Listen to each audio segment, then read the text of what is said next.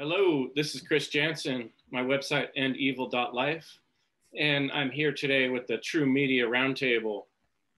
Our discussion today is going to be centered around the idea of the grind, and this is an aspect of slavery that's holding back all people of the world in the modern day.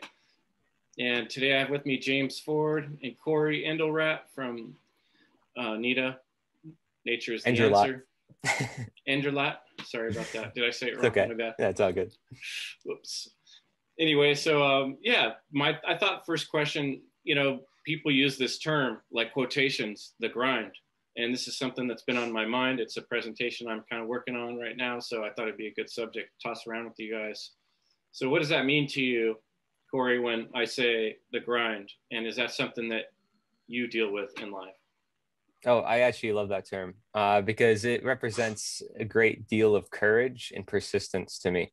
As in, like, you keep going at it and you never stop. You don't give up and you just keep, going every day, doing your best, sharing truth, sharing information, always at it. It's kind of like farming. The idea of farming is like a gamer tag where it's like you just keep going and going. Grind is also a common use in gaming as well to represent like you keep going at it and you never stop.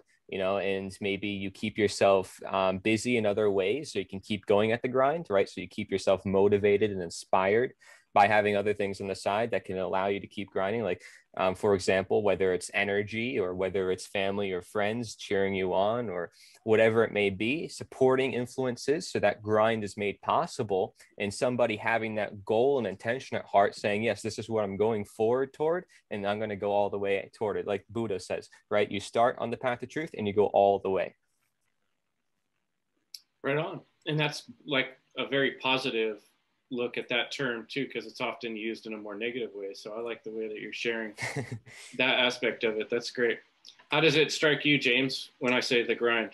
Yeah, I guess, my first, the way I perceive it is the negative way it's used, like the grind. It's always like, oh, getting back to the grind. I think, and not to be contrary, I think it is just a different perspective on a word. But yeah, the grind for me is, I see the image of the old Pink Floyd movie when they're putting the people into the meat grinder and the people coming out the other end. So for me, the grind, I think it's the way society, I put it back again to like the subjugation of nature, where, all our actions have been mechanized, that all the things that we have, natural things that to get food, and I don't mean to like try to sensationalize this aspect of it but for me, it's like the grind is like things when we get into the rut of life or in the rat race, all these actions we are taking, we don't have maybe a happy connection to it. When we're not doing what we want, like when we're not living life and taking actions to get what we need that is really part of our nature, or maybe what we would like to do when we're stuck in a rat race and we're doing these things because we have to do this for maybe someone's family or just to pay their own way.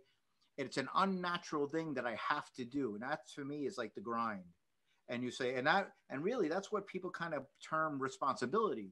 It's not responsibility. Am I able to respond to do these things in nature where I can gather what I need to sustain myself and my family? No. Can I engage in this thing that goes against everything that I feel like I want to do, but grin and bear it so I can do this for my family, which is a good thing. You know what I mean? I mean, that's for people to go out and do what they have to do for their family is responsible and the right thing to do, but it's been made a grind. You know what I mean? And it really takes and that's like robbing. That is a death. That is the death of the joy someone has in sharing with their family, whether it be the time that they can't spend with their family or whether it is what it takes out from them to be able to share whatever it is they have with their family or friends or society, So for me, the grind is that thing where people's like, all right, I got to do this to do what I got to do, So yeah.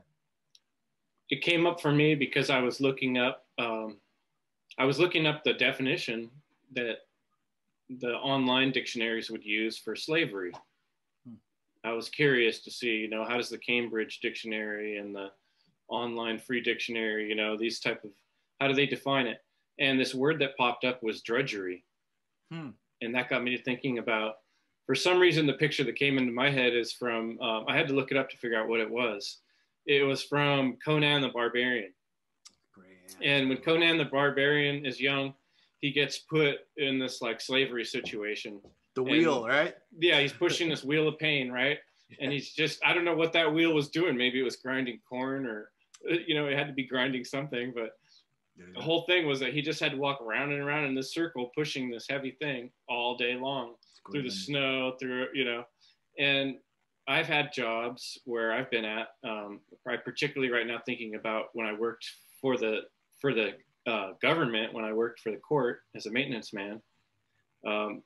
You know, there were a lot of people that would show up every day, and they're like dragging their, you know, just like looking down, dragging their fingernails on the ground. It's like they're forcing themselves through another day of this thing that they really don't like doing, because, you know, there's this cherry at the end of the stick, or carrot at the end of the stick, this retirement, you know, looming one day in the future. And then so often when we ask ourselves, like, how did we get in this shape to where like freedom is being diminished in this country of America that was formerly thought to be a free country? And we can see all these ways where people's freedoms are being limited and diminished. And how come people aren't fighting against it? How come more people aren't speaking out? You know, how come more people aren't talking about the things that we're talking about? Well, I think it has a lot to do with the fact that they feel so burdened by their day-to-day life and so tired at the end of the day, there's no energy left to, you know, write their book or do their creative work, because they're ground down to a nub, you know, like human beings that are being ground down to, they don't even have the energy to be creative and energetic. So that's kind of what popped into my head. And I've been seeing it as another reason when I ask myself why things are the way they are. Why are people in such a mind control spell, is what I called it in my last week's presentation. So Corey, you got any reflections on what I'm saying there? How did we get stuck in this grind? Well, I think from our point of view, we can sort of correlate it, because if we understand natural law and its cause and effect, we understand that these things are here for a reason. And that if we understand why those things are the way they are, and we ask the question of why, we can get to the root cause of the problem, you know, which is often very, if I'm just going to, you know, blatantly say it as it is order following. Order following is the root cause to pretty much all of the problems that we see in the world. Especially order following without conscience. Order following, by definition, you're suppressing your conscience and deciding right for wrong action for yourself. Instead, you're following someone else's orders. You're following a boss. Okay, now, you used the example of carrot, right? Like using a carrot and, you know, using that as a way for somebody to follow, as a means of dependence, if you will, which we see is the opposite of independence, which is, of course, a freedom type of world, because we are in control of ourselves. No one's in control of us. And that is the internal monarchy, right? As opposed to the, you know, external monarchy, where people are controlling us. But it's interesting you mentioned that carrot analogy, because in my video talking about natural leadership versus unnatural leadership, or real and true leadership versus artificial leadership, it actually uses that exact analogy. And it goes into detail about the difference between a boss, you know, somebody who wants to rule over you, who wants power, versus somebody who is trying to influence others in a positive light, showing by action, not seeking power, in helping one another, something that you may refer to as servant leadership. Okay, and not being a slave to other people, but to help them, you know, while you are also on your way up. You're helping them with you, you know, as opposed to using them against them for your own ego. Okay, so there's a difference. There is such a thing as natural leadership. And I think the world is very much detached from that. And because they don't know, because they don't have the knowledge of what is of nature, or what is a true leader, for example, they lack the knowledge to say no to those who presume to rule over them when they have actually no right to do so in the first place. So they let these people be in charge of their life. They let their conscience be suppressed, and they give themselves excuse to that by thinking that this is the form of leadership, that people need to be ruling over me, that I can't control myself, that other people shouldn't be free, otherwise the world will go insane. And that, oh my gosh, if the slaves were freed, they would run amok and cause a bunch of problems. Oh my gosh, we can't live without slavery. It's natural. These are the same excuses people make for slavery, are the same exact excuses people make for keeping government. And I also have a chart for that in my video titled Slavery Still Exists, but It's Not What You Think. That video goes in detail about slavery, which you mentioned as slavery, and that's why I wanted to join this meeting in particular, because that video I saw was very powerful talking about slavery. I even had in that video firsthand accounts from former slaves. Like there was actually recordings that you can get from slaves, and they're online. And if you find those recordings and you match it up to the problems that people have with government, I mean, it's pretty spot on. You know, these people, they grow so attached to their state of servitude and lack of responsibility that they actually like being controlled over time.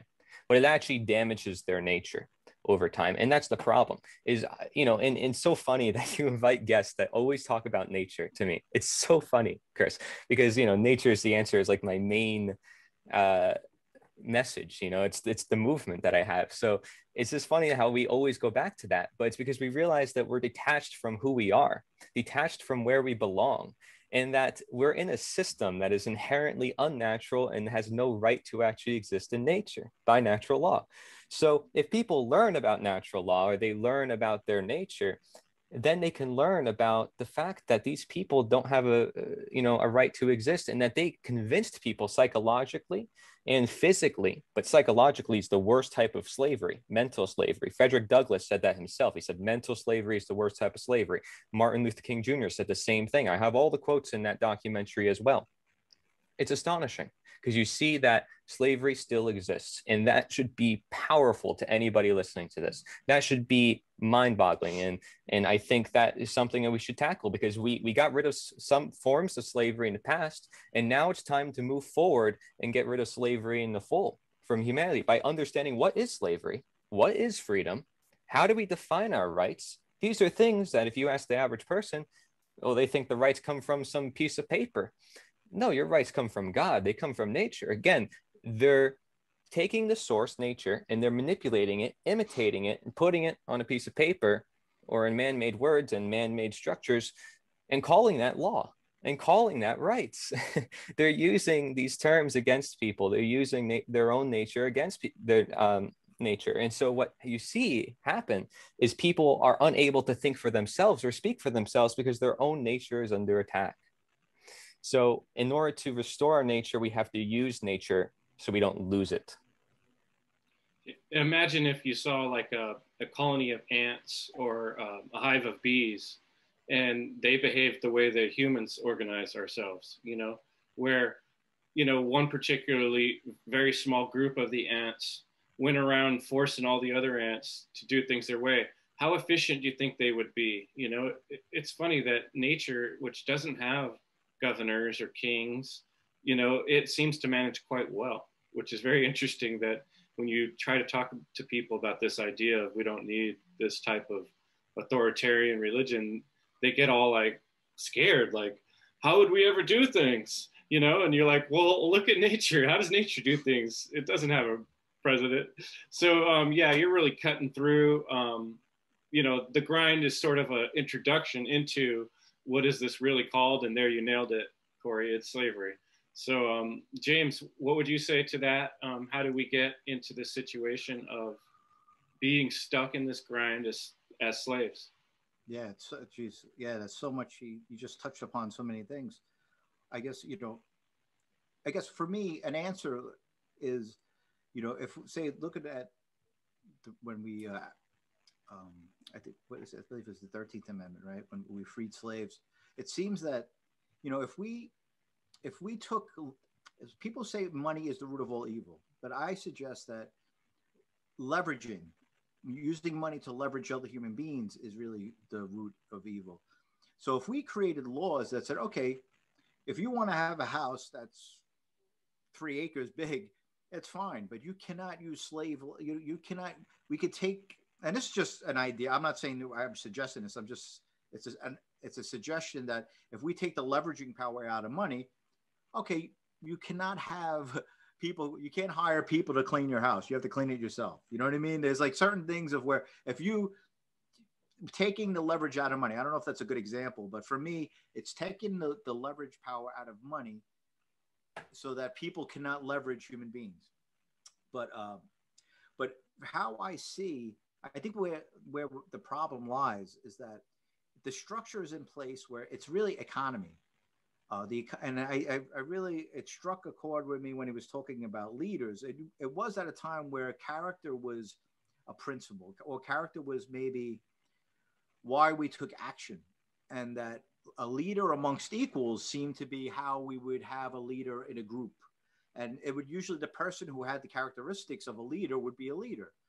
But it seems now we've taken so much from, I wish I had a graph. I had a chart that went back to the old British title and I forget the name of it.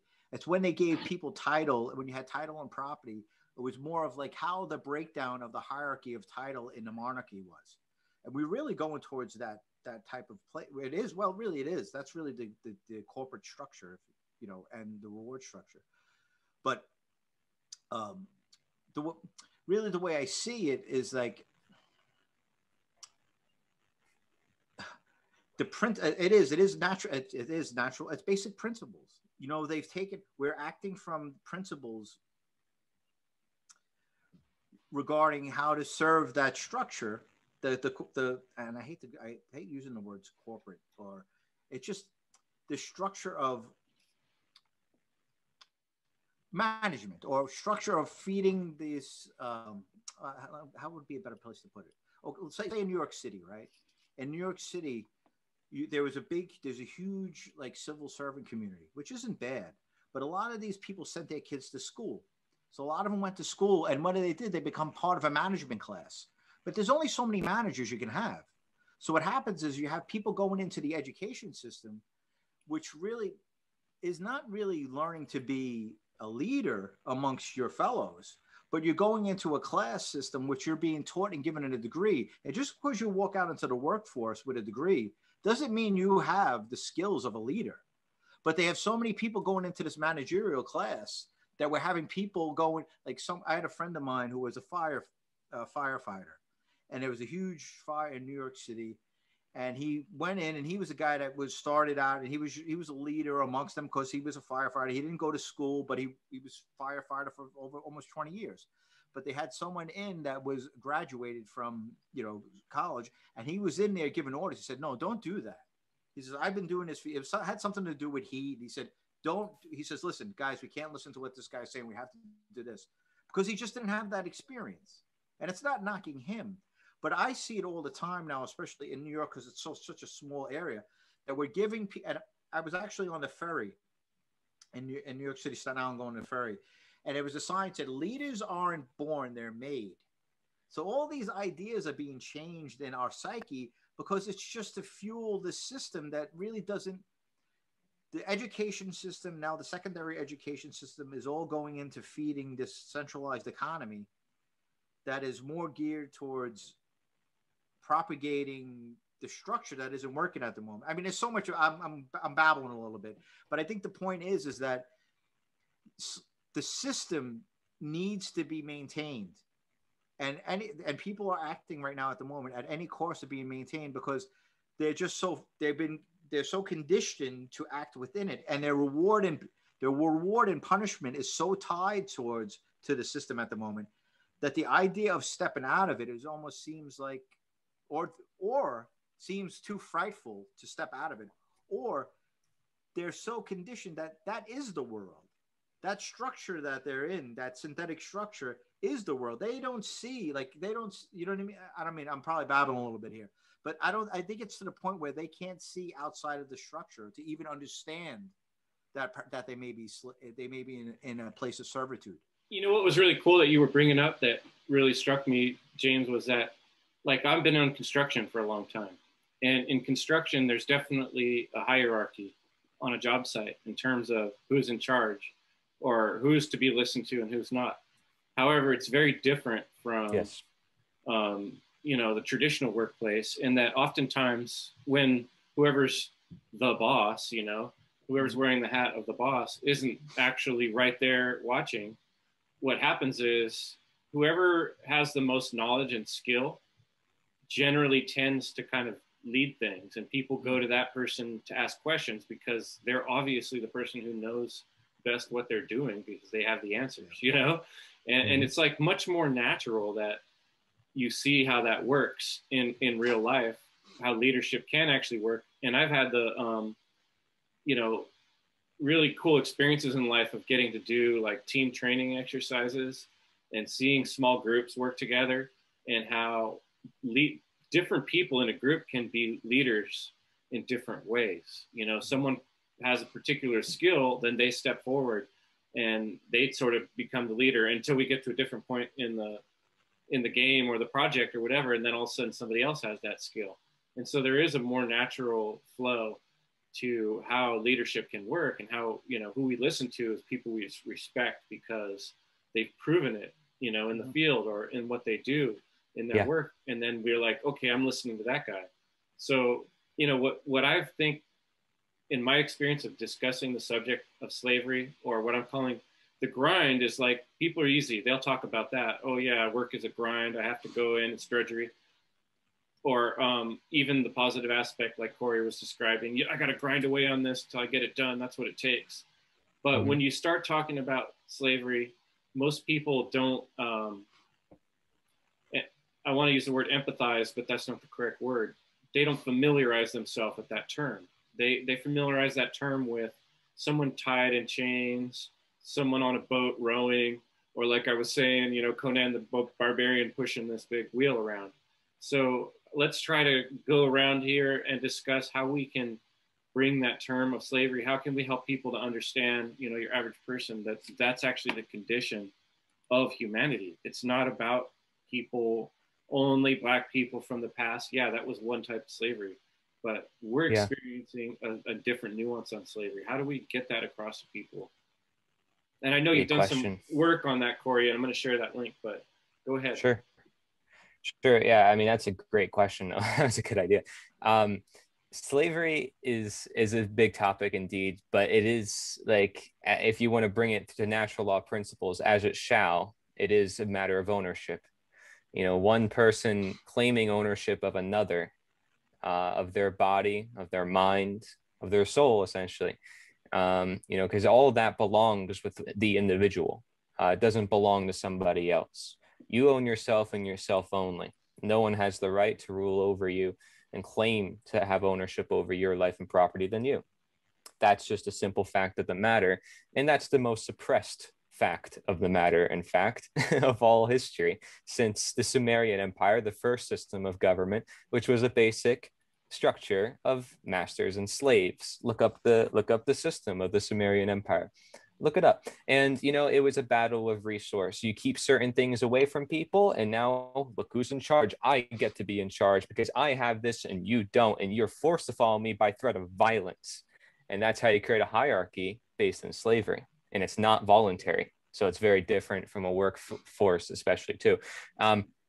So there's a lot of dynamics to it, and not to mention going back to leadership, but Larkin Rose talks about how, yeah, there's also natural leadership. You know, people, when we talk about anarchy, we're not talking about like no natural leaders. There's still going to be natural leaders. In fact, that environment allows natural leaders versus the environment that we have now, which is promoting the unnatural leaders that I've spoken of.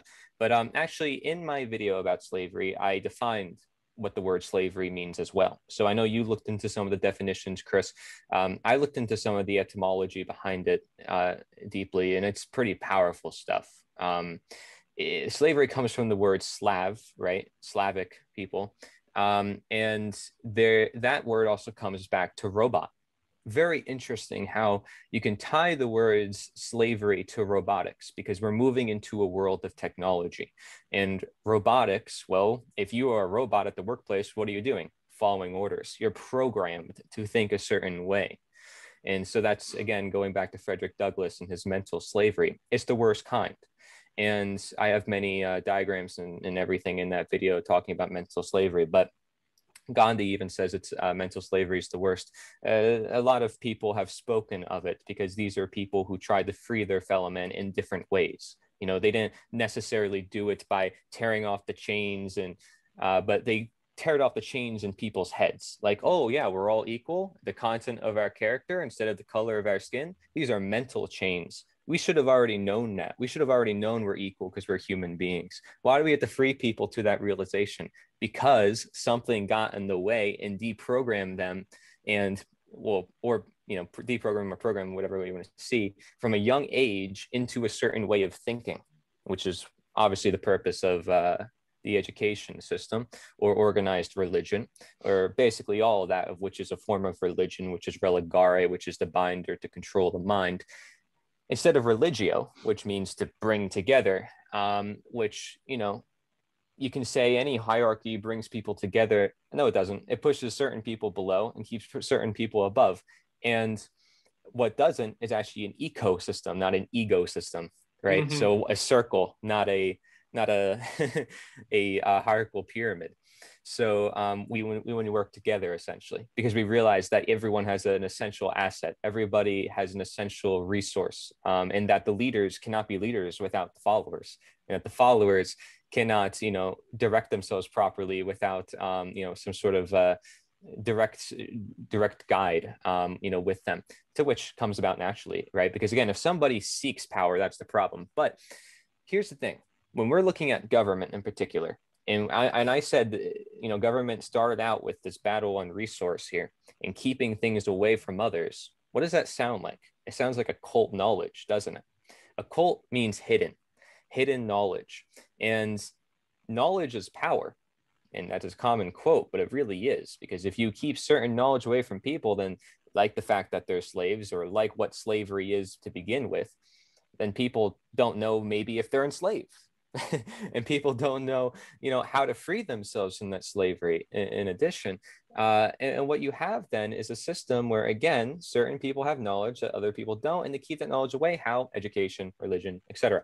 So science as well, right? All these forms of mental constructs that are often very much man-made, not coming from nature directly, or malformed natures, to be exact, denatured elements.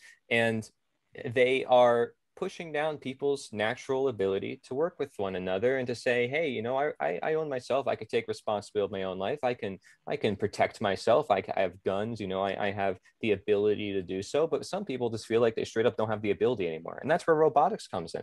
Is robotics, okay, we can replace your arm with a machine, you know, we can change your whole life, and we could just rechange it, we'll make it perfect, you know. It's like this utopian dream. Like, what we're asking for is not a utopia. The government's asking for a utopia, claiming that, you know, with government in place, that's what makes society somehow somewhat perfect, and that if we find the perfect form of it, it'll just work. But let's look at history, and let's look at what our founding fathers tried to do. You know, let's look at these examples. Let's look at this. Let's move on toward the future and understand that slavery is a thing of the past, and it's still in the present. You know, there's nothing new under the sun is the common phrase. There's always going to be some sort of form of oppression and control. The question is, how is it manifested? How does it manifest?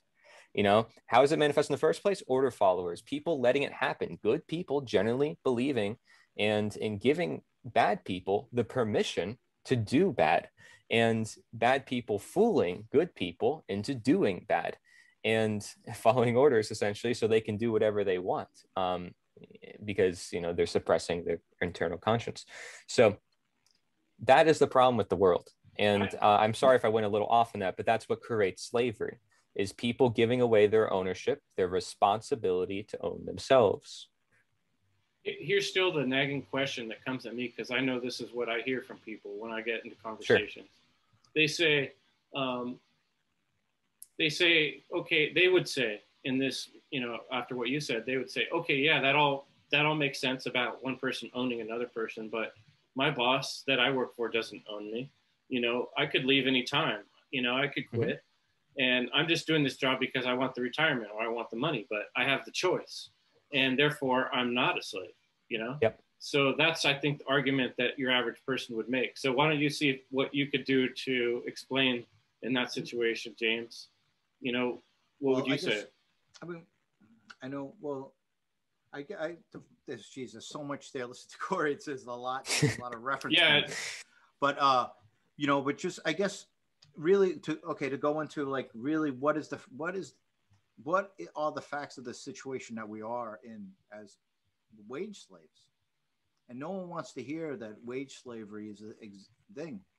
And the fact of the matter is, there is, you know, we mentioned people like Gandhi and Martin Luther King.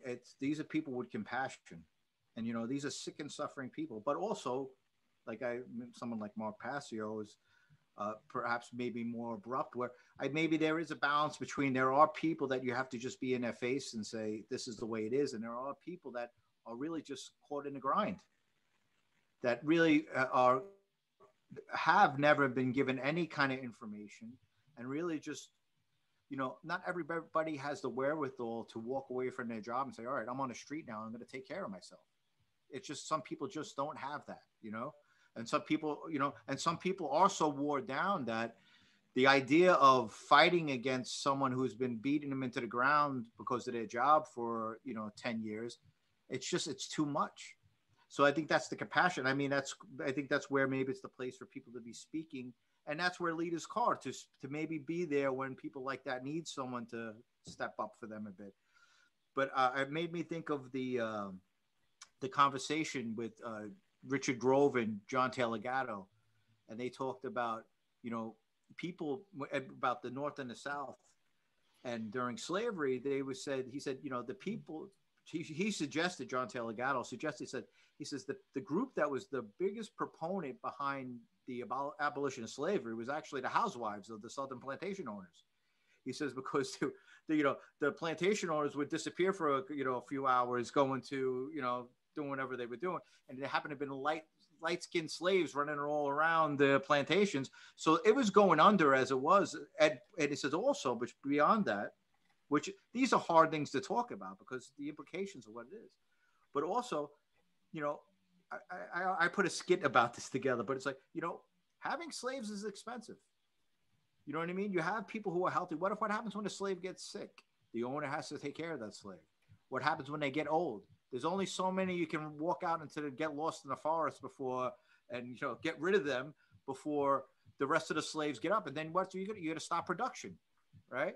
So what's a great way to take care of that? Well, all right, have the wage slaves pay for their own room and board, have them pay for their own health care. And when they die, well, all right, well, they're going to have to deal with it then, you know? So to suggest that that's really the root of what our salary system is now, and that even before that, it was considered, for someone to rent themselves out was considered slavery, as wage slave. So these are really factors that exist in our economic system that we just don't talk about, you know, and it's hard. And really the truth, and the fact of the matter is where we are today, especially with the pension system. And it's so, that goes back to the monarchy. That's the title and pension system is a leveraging mechanism of the monarchy. And it's not knocking that. I understand, like, especially in New York, you're in a small area where people have to work. People needed these kind of things, but it's so, I guess, going back to natural law or principles like inalienable rights endowed by the Creator. The reason why they declared those rights was because against divine right. Divine right, there were human beings that believed in an ideology that other people comply to, that said they had divine right to rule, that was backed by the vicar who said he was talking for God, and that the blood running through their veins gave them right to rule and subjugate the rest of the world. And then we said, or the founding fathers, these people, these men said, we declare that is bullshit. inalienable rights endowed by the Creator says that we are all free from the breath and you know. So and then so these things are just, even our democracy is supposed to be derived from those principles, but our democracy is now derived from the principles of Wall Street, the centralization of the economy. So we don't act from any of these principles whatsoever. So our whole society and the education system is really all based on a conditioning of and what has happened is people, and this is really what it comes down to, and I understand it, and most people, you know, people make this compromise, and it's very hard. And what do the people do? They call it being responsible. So if someone has a child, say a young couple, they're enjoying their life and they have, so we're having a baby, you know? So, all right, well, someone's got to get a job and be responsible. You know what I mean? And that's not a bad thing. But what has happened is these words, so they're into the system. Then someone is in and they make these compromises to go into the system, but they start being successful, and then they start getting comforts, and then they start getting rewards, and they forget there was ever a compromise. So it's really a lulling into the system. And then when they get really comfortable, then they want to protect their comforts. Yes. And it's such a detachment from our natural, and for me, the roots, like Corey suggested, it does lie in thought. And really for me, what happens is we live in this reactionary life, but instead of the reactions being all negative, we have these indulgences that are placed in. So the more we maximize our power to consume, the more times we have to engage into gratification rather than the grind of need. So that's what freedom is. Freedom is, I'm in the grind, I'm going to accept this, but I'm going to maximize my capacity for consumption so I can be out of a grind and be in more of a comfortable space, but I'm still enacting in the grind mechanism, which is wage slavery, you know? But so that's kind of. Here, I'm going to share, I'm going to do a little share screen here. This is a sneak preview of a presentation I'm working on. Can you guys see that? Yes. And that's something I'm going to be doing this Thursday on the One Great Work Network on a live show. Nice. But it's kind of why I'm bringing the subject up, because this is what's on my mind. This is what I'm working on. So when I looked up slavery, the Cambridge Online Dictionary had this written: the activity of legally owning other people who are forced to work for or obey you. So, you know, in the traditional sense, like we're discussing, you know, someone's forced to work for you, you know, and then like I was saying, you know, the contrast is most of us, our jobs are not actually by force on the first level of things. You can leave when you want, you just don't get paid. But that money that you owe, that has to happen one way or another. You're always going to have the bills in terms of what type of bills are there. There's utilities, there's food. Those things are all voluntary for the most part. You don't have to have a house over your head if you don't want, but you do have to pay the taxes, okay?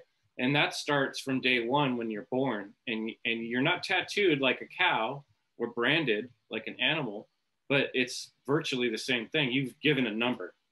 And if you try to get away without your kid having that number, you're in trouble. You're an enemy of the state. So that number is your social security number. Then later comes the driver license. But these cards and numbers follow you all through your life, everywhere you go. And you're not accepted into aspects of society without them. And they predicate that you're going to owe this money every year. And if you don't pay that money, then you really find out that you are owned. Because if you decide you don't want to pay that money, or you don't like what they're doing with that money, you're forced to either pay it or end up in prison or face the consequences, which can be all level of things. And that's when you find out that you are forced because you're forced to obey. And that is slavery, when you're forced to obey. And so there are a lot of ways that our society and the structures of our society keep that going. And a lot of it depends on us, like you guys were saying, believing and following with it. So, I mean, let's kind of gear our conversation from here on how do we, you know, what do we do about this problem? you know, I'm sure there's still people that are going to have trouble with the term, no matter how many times we try to explain it. Sure. But for those that get it, what do we do about it? Okay. So really good things mentioned, James, Chris, really good stuff. And I know it can be a touchy subject for some people. I mean, you know, but the thing is, you know, 1800s is typically the time period we look at when we look at slavery, but it's been happening for a very long time, and it's happened to all cultures around the world. And there are, I list a lot of definitions in that documentary, all the ones at least I can find. So that's a really good one too, Chris. And I think that's really telling for our situation.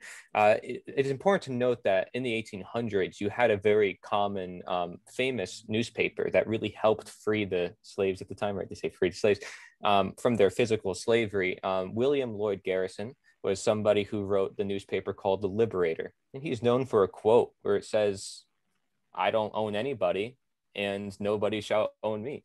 And basically saying that, you know, no one should no, actually his words were, "No one should rule over me and I won't rule over anyone." You know, like it's, and that says it all. And Lysander Spooner was somebody also in that time period who wrote about natural law, who was an anarchist. Oh my gosh, scary, means no rulers. Okay. And an abolitionist. Okay. Which means he's against slavery. That was the term they gave them. I guess you can say we're modern abolitionists. But I think what James was saying toward the end was about the fear of freedom too, because there's a common quote as well where slavery is peaceful and freedom is dangerous.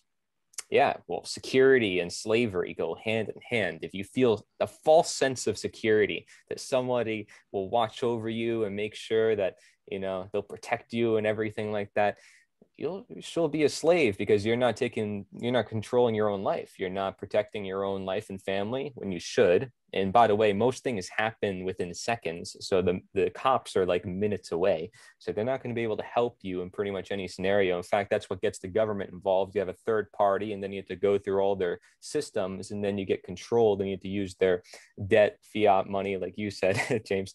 But there's a fear of freedom involved where, oh my gosh, we're free now. What do we do? The slaves said when they were detached from their physical slavery. Now I have to have a house. Now I have to fend for myself. What do I do? So people in today's world, they're afraid of what would happen in a world that's truly free. So they fear the state of freedom, just as the slaves did in their physical slavery. It's the same exact thing. Again, you know, we're looking at the same definition of slavery and applying it to mental slavery, which is the worst type, said by the former slaves themselves. So this is important. And when James mentioned like the divine right, that's how government was created. I mean, essentially combined with what you said, Chris, which is this monopolized force and violence. That's how government is created in the first place. Keep certain resources away from people, use violence to control them so they stay in their state of servitude. And then in addition to that, give them the belief that you have the right to rule. And what's the best way to do that? A religion. A priest class called the Sumerians thought they actually had the right by God to be superhuman, supernatural beings that actually have the right to rule over the slaves below who are peasants, who can't do anything. They're weak. They can't fend for themselves. They need us. So they think they have the moral obligation to rule, and they think the slaves have a moral obligation to obey. It's a total belief system. And so if we have to free ourselves from that, we focus on the belief system. So when people say we got to fight within the system, go within the system and try to tear it down, you're not actually having to go within the system. You have to go within yourself, within your mind, within the minds of everybody around you, not within the select few who claim to rule over you. There's millions of us compared to them. All we have to do is awaken them with conversation, awareness, education. Okay, what I say is the three main steps: education, representation, and networking, otherwise known as representation, demonstration, and presentation. Otherwise known as integration and promotion. And at the same time, disintegration and demotion from that which does not belong. It's adding in the crowd out, adding in the good to crowd out the bad naturally. Because you're not adding anything new into existence if you're showing people the truth that is all present around them universally. You're simply opening their eyes. to what is here. So you're not introducing anything new. And thus you're simply saying, this is what it is. This is how it is. And here's the example of it in action. And you're like, wait, what? I actually can look up to the sky. I see lines in the sky now. Oh my gosh. You know, people don't look up to the sky and realize that there's lines in the sky, like it's right above you. But this is an example. Okay, COVID, it's an invisible thing, but people believe it's there. Okay, they don't know if it's actually there, but because they're told that it's there and that the media says, oh my gosh, you know, COVID's real and you got to wear a mask and all this stuff, people are like frantic about their lives. Like, I need to stay away from this at all costs. And they don't see it. They're outside walking with masks. Okay. And they're not even around anybody. They're outside walking with it. Do you think at all about your natural immune system? Do you ever think at all about nature around you and how beautiful the day is and the good things that are in life, and not all the fear-based propaganda that's pushed in your face, because fear keeps you in the low state for control?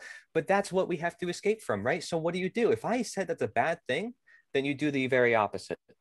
So you're asking, what's the solution? Oh my gosh, what's the solutions? Everyone asks, what's the solutions? I don't know. Do the very opposite of the bad things that I mentioned. You don't want fear? Promote love. Okay. You don't want, what they're pushing onto you, then promote the opposite, and share that with people. Okay. Don't just keep it for yourself and be like, okay, I'll be fine if I make sure I have this and all that. Share with others. Save lives. Do you care about the other people, in your life? You will become a natural leader, essentially, if you speak up about the truth that you see ever so present, because that's what these natural leaders did in the past. That's all they did. They spoke up about the truth at the time. They didn't have to know every aspect of the truth, but because they saw aspects thereof, the truth is so powerful that it just rose to the top instantly, because they had numbers of people together. It brought it up with it. And that's why I say representation. And that's why I have a movement, because a movement is what gathers the numbers that Mark Passio talks about. And a movement is what can bring all of us together, and it can move us in the direction toward our goals that we can identify, clear and distinctively. Yes, natural law, clear and distinctively. Statism is a problem, which is order following, which is suppressing conscience, which is a lack of responsibility, which is a lack of ownership, all those things associated. Okay, if we can identify that, which a movement can do very well, because it highlights an idea and it brings it to the world, then we can change the world. But we have to come together. We have to bring those ideas together. And that's what creates the numbers, which is what Mark Passio calls the one great work. And so that's what we're here to do. And Chris is on the One Great Work Network. I'm on the network. But what we need to create is a real life movement of everybody, and I think everybody's already a part of it. The matter is of contribution and realization to recognize all the present truths that are already here. Again, we're not introducing anything new. We're simply saying, this is what's here. And do you see it as well? Great. Now let's take the action together and disintegrate from the system that doesn't belong. Let's stop paying taxes together. Let's stop obeying their laws together and defend ourselves with use of force, the right to self-defense against the aggressors who seek to use violence against us to try to keep their control. Yeah. Nice. I love everything you talked about, Corey. And I want to touch on Lysander Spooner, but I want to let James go next, and then I'll finish up. Yeah, all good stuff. I think the reason, my website's truthtoday.org at the bunker, and I have an ongoing conversation, which is the roots of occupation. And for me, I think one thing, it resides in the realm of thought. I think slavery on both ends, because for someone, say the Sumerians or anyone who believes that they have divine right, it really is a belief system that resides in a thought process and a belief that they believe and act out. And then the people comply are just on the opposite side. For whatever reason, they have this belief system. I mean, but unfortunately, I don't think it's hard. I think all what we could do is take actions, like a lead, or maybe lead by example. I think if people are able to turn off the TV, turn off or stop, try to stop just as an initial state, try to stop the instant gratification, because really what they're bars of sitting with ourselves, because we're conditioned not to be able to be uncomfortable. You know, if someone gets uncomfortable for a second, never mind with the truth, but just to be uncomfortable where people can't sit still for 2 seconds without having to do something of consumption. So I think anybody, if someone, so I think the awareness, I don't know, it's very difficult because I don't think anybody can really bring the truth to anybody else. But by sharing it, people understand, people are uncomfortable, people know what's going on. But I think like Corey hit on another thing too, it's security. It's this need, this dependence on security or internal security. And it's really an illusion. You know, most of the ideas we have of security is an illusion, and it is the mechanism of control that people have. So, but I really think, because I think underneath the truth lies, and I think if, like I heard somebody say in a couple of things, like once we can see the falseness for the false, it falls away because it's just not true. And then hopefully maybe there's some more bullshit underneath. But if we keep on doing that, you know, through negation, we come upon that which is. And it's not my perception of it. It's not my belief in it. This is what it is. And that, for me, that's whether it's a natural law, whether it's a principle, whether it's a situation. But I think it's important for people to talk that are aware, because that's for me. And I don't know. I really don't know. For me, I had to bang my head on the wall, like, and be like, what the fuck is going on? Like, I was, you know, what on earth is happening here? Something's fucked up. Something's wrong here. What the hell's going on? You know? And I can't figure it out. I just really had other people that I was able to, because I had fixed ideas. And it took for me to talk, to really bang my head on the wall in my own foolish way, and then say, okay, I stopped and spoke to someone that seemed to have a clue, but I was willing to listen. Mm. And so I think people need that willingness to make a change. And otherwise it's just impossible. Yeah. So, but like, can I mention something real quick? Because you made me think, I just want to mention it real quick. Yeah. Like inspiration, I think is because I didn't mention that, like this inspiration is important, because like, you're right. Like the truth actually can't come from somebody else. And I think it's important you mention that, because we can only like point the way, to show the way to maybe get there, you know, and help them maybe come to that themselves, but they have to come to it themselves. So they have insecurities within themselves. And if they fix that insecurity within themselves with inspiration and to push them out of that, then, you know, they're not going to seek external security from their environments. And they're going to feel like they can take power. And that's the authoritarianism, because they think that they have to know what the next step is. Our outcome-based education is the thing, like, oh no, every step has to be planned. That people aren't able to say, okay, what do I do now? You know what I mean? And that insecure, you know, and so never mind having that thing is, okay, I'm okay to be. Yes. Yeah. So yes, I totally agree. And the more, and like, as you said, the more people see people doing it, they're more likely to take the step outside of that barrier that they're blocking. So yes, it is. It's very important. The more people that speak, the more people that are taking actions of freedom in just living their lives. Or the person that walks down the street without a mask, the person that does these things, like yourself, or the people who are speaking to other people without being afraid. That one person may just take that one step into that direction. And that's maybe that's all it needs for one day, you know? And that's the thing. It's all just little steps we take, you know? So yes. Yeah. Express yourself, yeah. I would say from my, you know, it's difficult to explain this to someone who's not getting it, but it needs to be said that yes, the situation is a situation of slavery.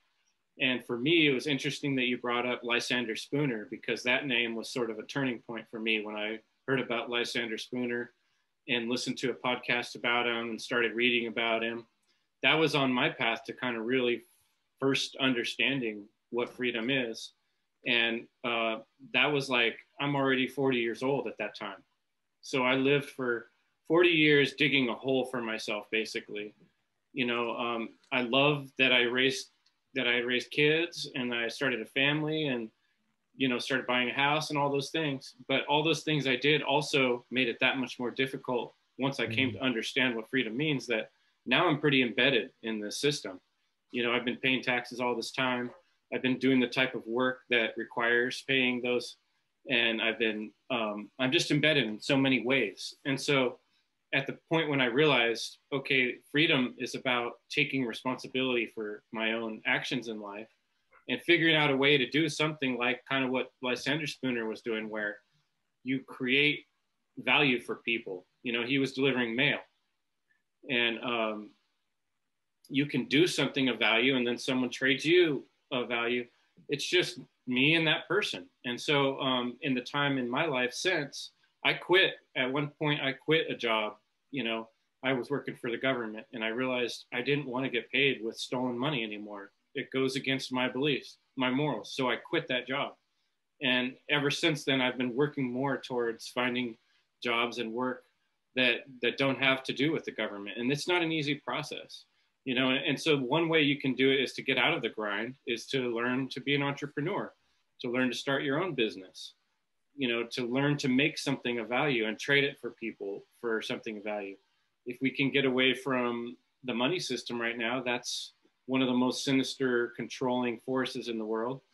You know, we could find ways around that. That'd be great, but that's not easy. In the meantime, we take one little step at a time, and I think what we can do, and what I'm seeing, like with my friends in autonomy, there's a lot of people out there that are learning how to network with each other and with like-minded people, and just give each other things of value, and that person gives you something of value, and we can actually live on our own communities. And the Freedom Cells is another opportunity of a way to start doing that.